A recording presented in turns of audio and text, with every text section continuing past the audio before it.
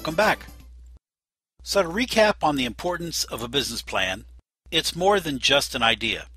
It's a literal blueprint for business success. Simply defined, a business plan is a special document which entrepreneurs use to map out key details of their business and to plot their short-term and their long-term plans for future success and growth. Of course, every business person thinks that they have a business plan in their head, but when it's only in your head, it's really of little use. Just a general notion of where you want to go and how you'll get there will rarely get you any optimal results. But goals that are written down in concrete form are more likely to be achieved, just as we discussed in the previous module. That's why self-improvement experts always strongly urge you to write down your goals. The importance of having a business plan cannot be overstated, as much of your success depends upon it. Your business plan will cover such things as funding, credit from suppliers, management of your operation, finances, and promotion and marketing of your business. The creation and maintenance of a complete business plan will show whether your venture has the potential to continually grow and make a profit.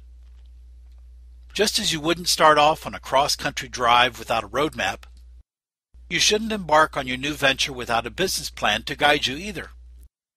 A business plan won't automatically make you a success, but it will help you to avoid some common issues of business failure, such as undercapitalization or lack of an adequate market. Now, after completing the pre-checklist from Part 1, the process continues with asking yourself a few questions relative to your business, and then breaking those questions down into even more detail for greater analysis. So, as a final reality check, before you begin to write your business plan, consider these 6 core questions. Question 1. What product or service do you want to have your business provide, and what needs in the marketplace does it fill? Who are your potential customers for your product or service, and why will they purchase it from you? How will you reach your potential customers? What assistance will you need? How much money, for both personal and business reasons, will you need in order to break even and to begin making a profit? And where will you obtain the financial resources to get to that point of profitability? Okay, so it's time to put all the pieces together. If you can't write your business plan before starting your new venture, begin the process just as soon as you can. You don't want to wait until the pressure is on to suddenly have to write one. And don't expect to complete it overnight. But do remember that your business plan will constantly change and evolve and will need periodic review and modification. Begin with an organized outline of your plan and write down everything you want to include. Then organize your material in a logical order. The process of examining and spelling out your ideas will allow you to think about matters that you might not otherwise consider. This process should also trigger many fresh ideas. Don't copy any specific business plan or format. First, these documents are exclusive and proprietary. You also don't want your document to look like every other plan. Don't be afraid to be creative. After all, business plan formats are not carved in stone. You need to understand that readers will want to view the inner substance of your business through your business plan. It should be a detailed snapshot of your entire business rather than just a vague overview. Now, since others will see your business plan, also be mindful of potential legal traps. First, speak poorly of no one, not even your competitors. Also, write everything in your own original words. If you need to share information from other sources, make sure that you cite that source. This is not only protecting you, but it also adds credibility to any claims that you may make. And always ask your attorney to review your business plan before you submit it to anyone else. Sound impressive? Well, it can be, if put together properly. A good business plan follows generally accepted guidelines for both form and content. There are three primary parts to any business plan. First is the business concept. Now, this is where you discuss the industry, your business structure, including a short history of the company and its founder. You also talk about your product or service. You also discuss the importance of why your company and why now, and how you plan to make your business a success. The second part is the marketplace section. Now, this is where you'll describe and analyze potential customers, who and where they are, what makes them buy, and so on. Here you'll also describe the competition and how you will position yourself to beat it. And finally, the financial section. This part contains your income and cash flow statement, your balance sheet, your financial ratios, break-even analysis, and other financial documents as necessary. This section may require assistance from your accountant and a good spreadsheet software program. So once you've completed your research, you need to put it all in writing. Even though you'll find a wide range of business plan layouts, there are no hard and fast rules, as I mentioned earlier. Structure and format are usually dictated by the type of business that's documented and the writer of that document. But reviewing the following tips as you begin to write your business plan will be very helpful for you. First, use only topics that are appropriate for your business. In other words, you don't have to use all of the standard business plan topics. Make sure all entries are accurate. Even if you decide to do an abbreviated or shortened business plan, this is not the place to cut corners. Spend most of your research time on marketing, cash flow, and your break-even point. These three topics will require much more work than all the others combined. Write your business plan for the reader, especially if you are using the plan to obtain funding. So let's talk about the specific items that all business plans contain. First, the cover. Now you want to select a high quality cover for your business plan, but it doesn't need to be fancy or expensive. You can get a wide range of ideas from any office supply store. For a relatively small and compact plan, a flexible cover may be best. But for a larger document, a hard binder might be a better choice. Next, the cover page. Identify your document, business plan for, and then whatever your company name is. Also include your name as the author, the company name, address, and phone number, the company's email address, the website address if you have one, the date, and any other information that you think might be pertinent. Next is the table of contents. List your contents in clear and simple terms and include page numbers. The executive summary. Anyone looking at your business plan will first want to know what kind of business that you're in. So the business plan should start with an executive summary which outlines and describes the product or services that you provide. The summary statement is a brief description of your business and the key elements that are laid out in the business plan. It should be short and businesslike, usually no longer than 1 page in length. The goal of the summary statement is to entice the reader to want to read the whole document. The executive summary is the first thing that the reader sees. For that reason, it must make an immediate impact by clearly stating the nature of the business and describing its legal form of operation, whether it's a sole proprietorship, a partnership, corporation, or limited liability company. If the business plan is written to obtain startup or operating capital, the summary should stipulate the amount and the purpose of the loan that's requested, the repayment schedule, the borrower's equity share, the debt-to-equity ratio after the loan is paid off, and the security or the collateral that's going to be offered. Next comes the company background. Now in this section, you would define the nature of your business and explain when and why you launched it. Give brief details, but also demonstrate your passion about your enterprise. This information should give the reader an overview of your product or service. Also the business format, how you will operate the business, and the main goals of the business. You should also list the legal status of the business, such as incorporated in the state of Nevada. In addition, you should attach copies of any legal incorporation papers, partnership agreements, or any other legal documents concerning the business. The company background section expands on the executive summary, describing your business in much greater detail. It usually starts with a description of your industry. Is the business retail, wholesale, food service, manufacturing, or service oriented? How big is the industry? Why has it become so popular? What trends are responsible for the industry's growth? Show how much opportunity there is in the industry. Explain the target market for your service or your product, how the product will be distributed, and the business support systems.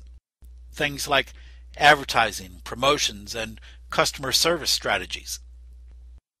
If you're using your business plan for financing purposes, explain why the money that you need will make your business more profitable. Will you use the money to expand, to create a new product, or to buy new equipment? Also describe any potential benefits or pitfalls to the community, such as new job creation, economic growth, and so on. Next, the mission statement. Provide your company's overall reason for existing and your strategic objectives. It might be to produce a full line of widgets for retailers, or it might be to be the primary provider of a full range of personal home services for residents in Orange County. That completes the business concept, and we move on to the marketplace section. First, you'll provide a product and service analysis section.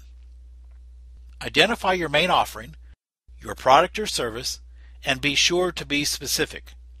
If you sell widgets, you should indicate that, but also list the particular items that are offered. Keep in mind though, even if you only offer products or only provide services, the two always go hand in hand, and that should be clarified. In other words, if you sell exercise equipment, you also provide the service of explaining the equipment, shipping it, servicing it, and so on. Likewise, a service provider, like a landscaper, might also provide certain products, or at least use certain products in providing the service. If so, point it out. Be as clear and comprehensive about your offerings as possible. Develop a detailed description of what it is that you make or provide. Include your sales projections, any product evaluations that you think will help the reader understand your business, and a comparison of your service or products with your competitor's service or product line. Be sure to describe the competitive advantage that you may have over other producers, such as higher quality, uniqueness, location, credentials, or experience. Mention all the things that set you apart from the competition and that make you a better choice for your target market. The products and services section is also used to describe the product's design and charts its development within the context of production, marketing, and the company itself. If you have an idea but have not yet developed the product or the service, or if you plan to improve an existing product or service, or if you own an existing company and plan to introduce a new product or service, this section is extremely important. Don't leave any projection information out of your business plan. Next, the competitive analysis. This section describes how your business relates to the competition. Using what you've learned from your market research, detail the strengths and weaknesses of your competitors, the strategies that give you a distinct advantage, any barriers that you can develop to prevent new competition from entering the market, and any weaknesses in your competitor's service or product development cycle that you can take advantage of. Provide a brief description of your industry, trade, or profession. Define it. Give a short explanation of when the industry began, where it is today, and what the general projections for industry growth are for the next 5 years. Define your competitors. What new rivals are on the horizon? What are your competitive advantages, and how do you plan to compete? Where do you see yourself competitively in years to come, and why do you feel that way? The competitive analysis is an extremely important part of your business plan. Often, startup entrepreneurs mistakenly believe that their product or service is the first of its kind, and they fail to recognize that any competition even exists. But in reality, every business has competition, whether direct or indirect competition. Your business plan must show that you recognize this and that you have a strategy to deal with that competition. Then comes the market analysis. You'll need to provide an explanation of your potential base of customers, your competition, and your advertising and marketing programs. Describe your target market in detail. Include demographic features of your average customer, such as age, geographic area, income, buying habits, and so on. Identify the target market needs of your service or product. Give specific estimates as to the number of sales that you expect and how you intend to market your product or service. Describe your plans and projections for websites, professional or trade associations, word-of-mouth advertising, radio spots, cold calls, newspaper ads, networking opportunities, community bulletin boards, magazines, and so on. Indicate how each of these will be effective in your marketing message. Based on your research, interviews, and sales analysis, define your market by its size, structure, growth prospects, trends, and sales potential. Once that you've clearly defined your market and established your sales goals, present the strategies that you'll use to fulfill those objectives. Specifically, you'll need to discuss 3 things. 1. Price.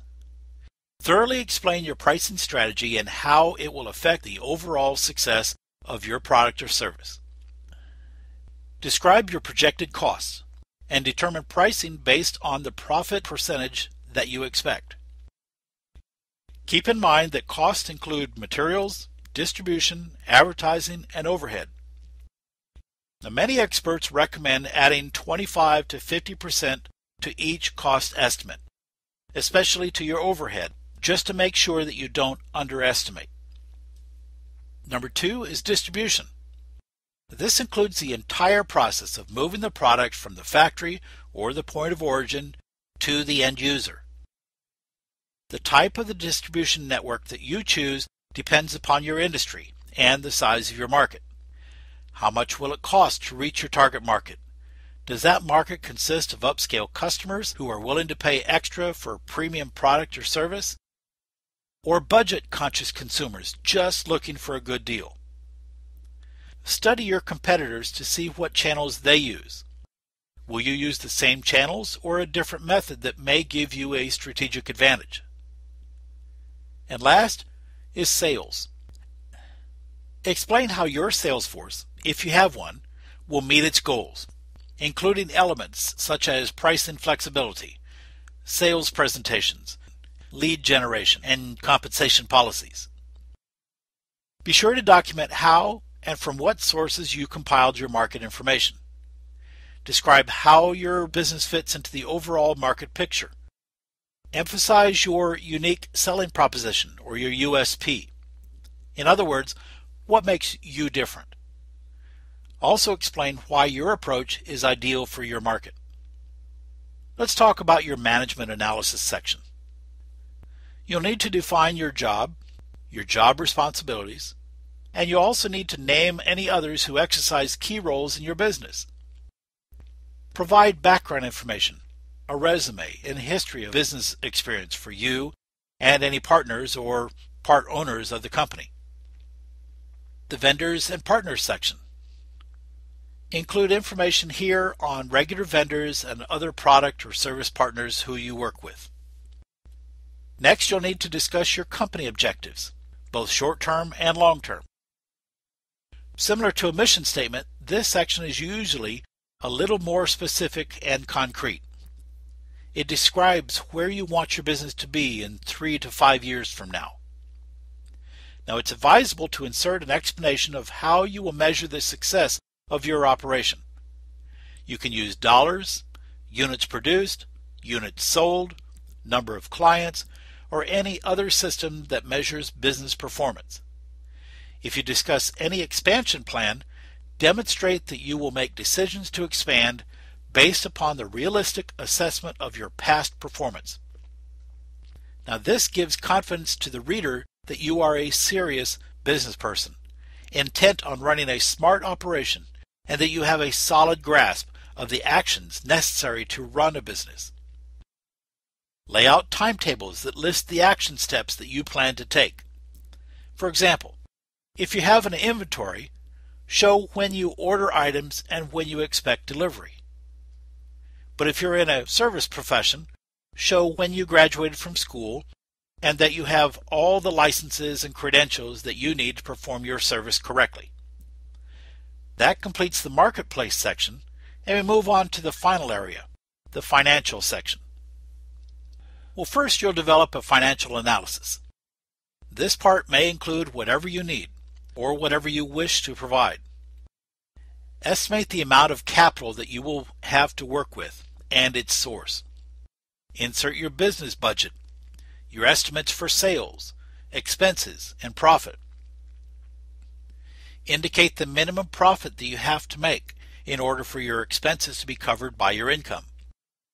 Typical details could also include specifics about capital base. In other words, what the financial nature of your business is and all your specific sources of revenue.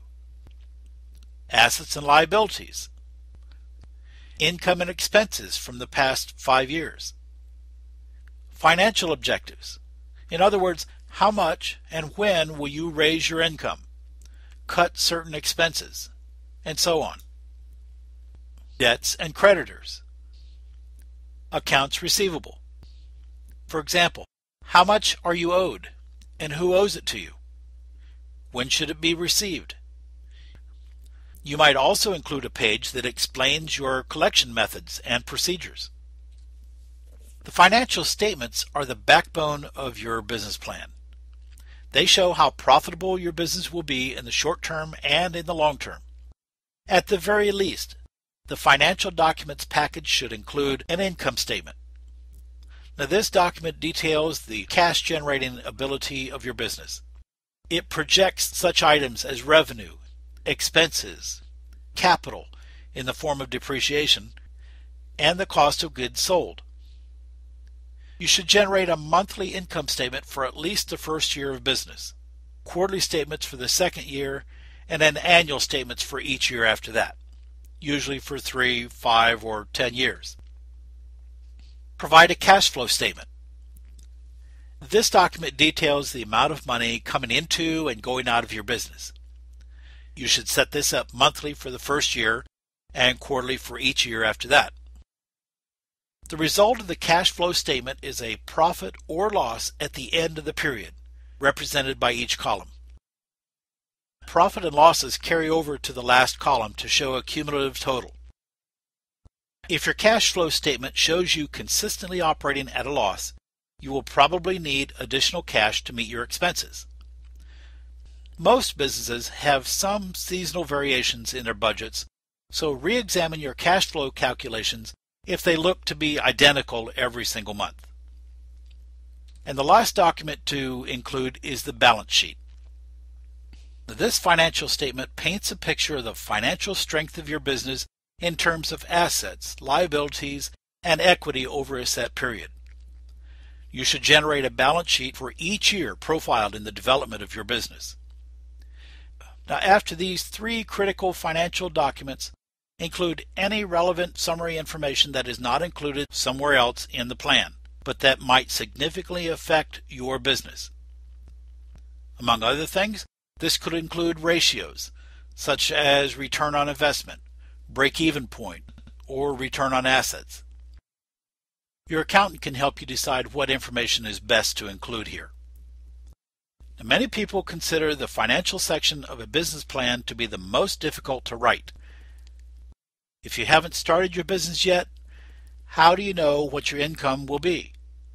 You have a few options here. The first is to enlist your accountant's help. An accountant can take your raw data and organize it into categories that will satisfy all the requirements of a financial section, including monthly and yearly sales projections. Or if you're familiar with accounting procedures, you can do that yourself with the help of a good spreadsheet program.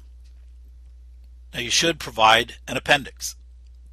This section can include such supporting materials as your resume, financial charts, growth projections, or marketing factors. And last, provide a section called Supplemental Materials. Use this area to submit additional information, such as brochures, other financial data, or anything that you think may be helpful to your reader. Most business plans also include other supporting documents, such as tax returns, financial statements, bank statements, and other information. So with that, congratulations! You've completed your business plan. But now that it's complete, what do you want the reader to get out of it? What do you want the reader to do for you and your business? Well, throughout the business plan, you should continue to let the reader know what you specifically want from him or her. For example, if you're applying for a business loan, spell out your needs and your reasons.